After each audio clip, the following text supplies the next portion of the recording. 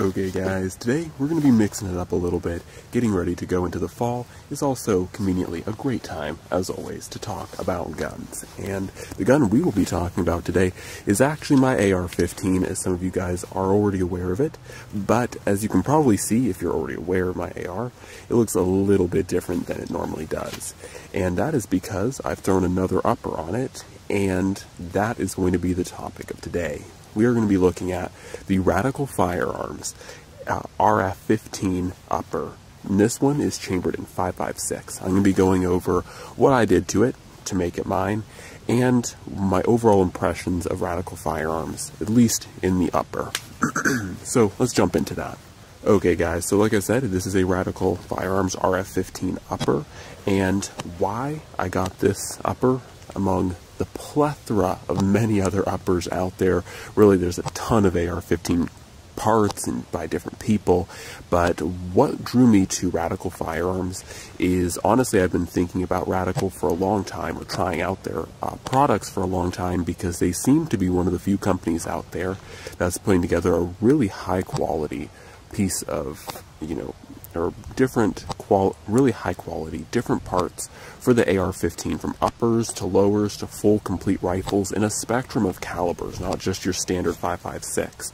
And what really attracts me to them is the fact that they are all really affordably priced. I mean, an upper like this, I got the upper plus bolt carrier group and charging handle all for $299, which sounds kind of steep because it is an AR-15 after all, but really, if you look at the spectrum of uppers, that's not that bad, especially when you consider that this is coming with a Magpul M-LOK rail, a 15-inch M-LOK rail, and it's using a chromoly steel barrel underneath here. That's a SOCOM profile, and the SOCOM profile is, as we may get into later here, is a really nice profile barrel. This is not some chintzy, cheap, profile. It's a nice, thicker profile barrel. Like I said, you're also getting, a bolt carrier group and a charging handle. So if you're looking to kind of, just throw something together, get a complete lower, get a complete upper, you can get this complete upper for under $300, or right at $300.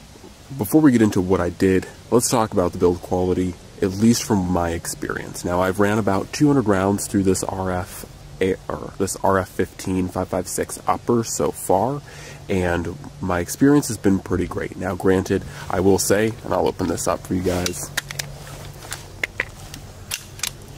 As you guys can see, I am running my own bolt carrier group in here, as well as my Radian Raptor charging handle from my original build.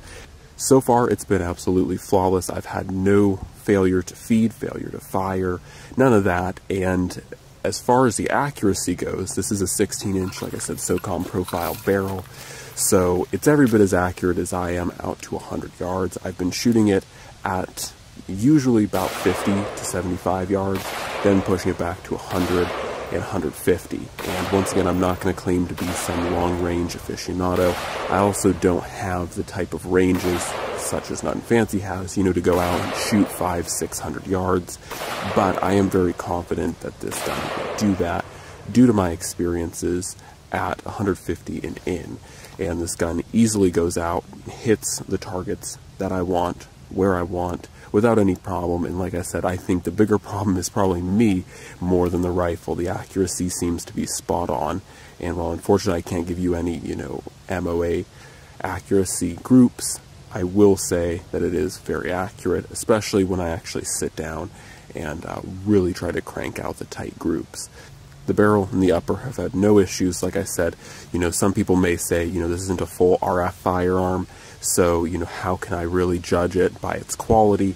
However, what I would say is that the chamber is one of the big issues that you're going to have on an AR, and your gas system is going to be the other largest issue if you have a problematic AR. That's generally where your issues are going to surface the most. And so an upper has both the chamber and the gas block in it, and so from what I can tell, from what I've been shooting, and like I said, I don't just do little range sessions with this gun. Usually when I'm out there, it's usually running 100 rounds through the gun at minimum, and making sure this gun works, that it's accurate, and that I can hit what I need to hit with the round, or with the firearm. So I have to say, The quality has been very impressive. I was a little bit optimistic, or maybe pessimistic, about RF Firearms, because, you know, this company is a very new startup down in Texas, and there really hasn't been a lot of publicity, you know, really talking about RF Firearms.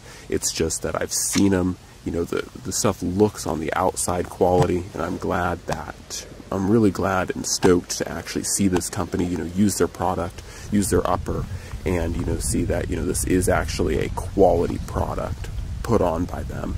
So not only does it look good, it also functions really well.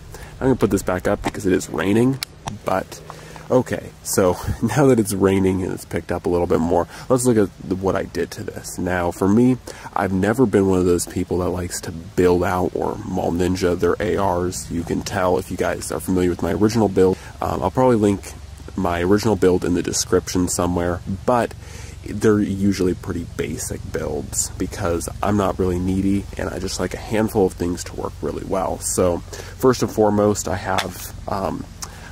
do have Magpul backup iron sights. These are just the polymer ones. They're not my favorite, but they work and they're cheap, and that's kind of what I have to go for.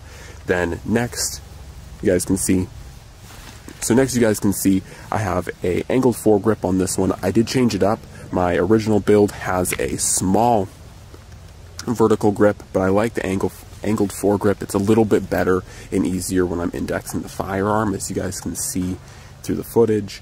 And then last couple mods are that I threw a Vortex crossfire on here. These aren't my favorite red dots, but they are good and they're inexpensive, or reasonably inexpensive, and they work well. Plus they have Vortex's awesome warranty.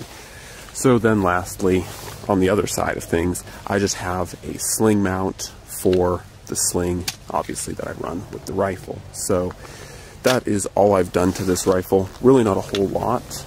Like I said, I'm not one of those people that really sits there and, you know, builds out a rifle with a ton of components. I like something that's really basic, really easy to use, and that just fits what I need.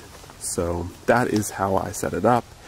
And hopefully you guys have enjoyed learning about this. I really wanted to bring this video to you guys to just add as another talking point, because like I said, there isn't really a whole lot known about RF Firearms, but I can say from my own personal experiences with this upper, I would definitely get a complete rifle from them, because like I said, though people are like, oh, this is just an upper, you know, for an AR, this isn't a complete rifle from RF.